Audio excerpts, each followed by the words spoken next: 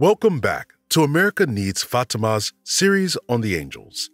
Millions of creatures exist that are far more perfect than man. While their abilities are extraordinary, even more sublime is their mission. Come with me as I explore the mysteries surrounding God's most faithful ministers, the admirable creatures we call the angels. The story of Christ's birth is a familiar one to us all.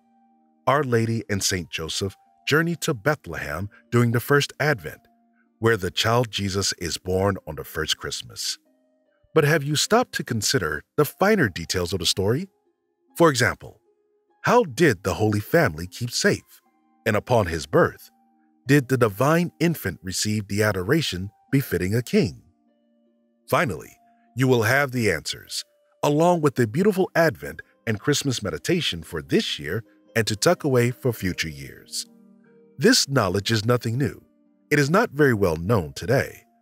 Our narrative is drawn from the visionary Venerable Sister Maria de Agra's 17th century text, Mystical City of God, Volume 2, The Incarnation. Today's story opens and closes with the angels. Near the time the Holy Family left their home in Nazareth to travel to Bethlehem, God entrusted 10,000 guardian angels with a special mission to serve the Holy Virgin Mary during the first Advent and Christmas. And so, besides the 1,000 angels that ordinarily surround Our Lady, God added 9,000 to that number. What heavenly attention to detail! This stands as a testament to the magnificence and importance of the events surrounding the birth of Christ. God's care for his chosen instruments, especially Our Lady, is meticulous and grand. However, the Holy Family's journey to Bethlehem was fraught with many challenges. They carried nothing with them, and to everyone they passed, they looked like the poorest of the poor. But in reality, they were rich because they brought with them the treasure of heaven in Our Lady's womb. Plus, they were under the constant protection of the angelic host. The Virgin Mary and Saint Joseph walked amid an entourage of angels who watched over them with the same reverence as the most devoted servants. And only Our Lady could see them constantly in human form. They shone like the sun. And besides the 10,000 angels, many other angels descended from heaven with messages for Our Lady from God the Father. Isn't this incredible story of the Catholic faith fascinating? If only more true stories like these were being told. This is the exact reason why we feature stories like this so often in 𝗓𝗄𝗃 magazine. 𝗓𝗄𝗃 magazine is our full-color, fully Catholic magazine that we have been printing for over 35 years. We fill 𝗓𝗄𝗃 magazine with inspiring stories of the saints, spiritual guides, and wisdom from the Bible, and Catholic news and opinions on what's happening in the world around us. 𝗓𝗄𝗃 magazine is one of the gifts you will receive when you sign up to become a Child of Mary member. As you sign up to become a Child of Mary, you will receive a subscription to 𝗓𝗄𝗃 magazine, a beautiful metal lapel pin featuring the image of the pilgrim statue of Our Lady, and your name and intentions will be sent immediately to a local priest who will offer a full Catholic Mass for you every morning, 365 days a year. We have special intention for our liturgy today, for our Mass, America Needs Fatima's Children of Mary. And especially we offer this Divine Liturgy for 𝗬cie 𝗂𝗃, for Matthew Long, for Mary Wyman, for Lisa. Click the link in the description below to sign up today. Okay, back to the Holy Family.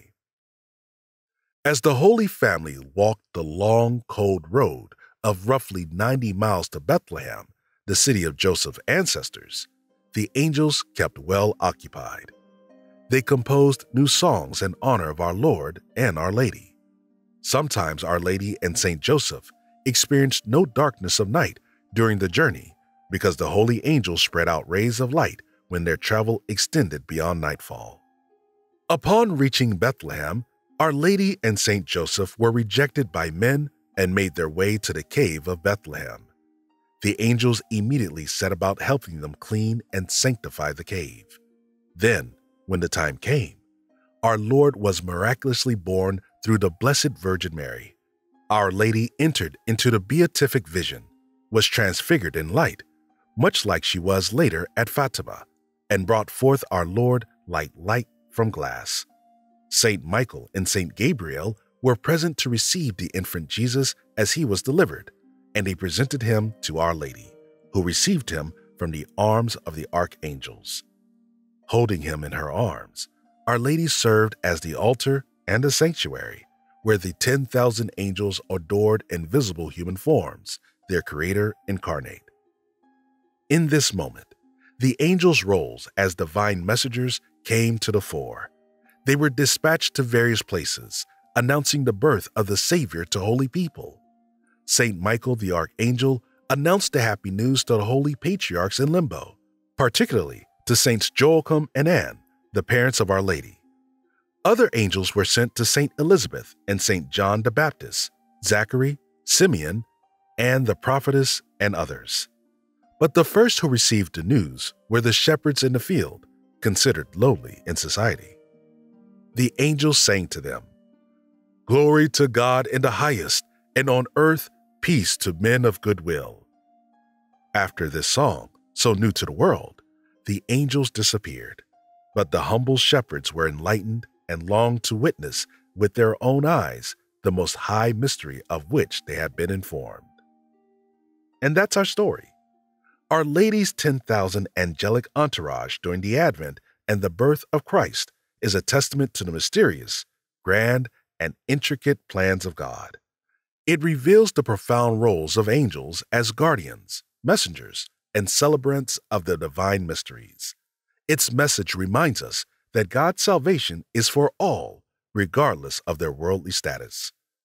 The same message resonated centuries later when Our Lady appeared at Fatima to beg for the conversion of all sinners so that they would be saved from hell and experience the profound joy of salvation that Christ brought to the world. "Many souls go to hell," she said, "because there is no one to sacrifice and pray for them." And finally, our story encourages us to be attentive to the angelic messages in our lives and to respond with the same fervor as the shepherds. In this, we find the wisdom of angels in guiding us toward the Savior, as they did for the shepherds and the Holy Family, and ultimately, toward eternal life. Thank you for joining me. I hope you enjoyed today's episode and return for the next one as I discover and share another incredible angelic story. Every new Child of Mary member gets a subscription to Crusade magazine as one of their gifts when they join. Become a Child of Mary today by clicking right here on your screen. As soon as you join, we will start sending this beautiful and spiritual Catholic magazine straight to your front door. Thank you, and may God bless you.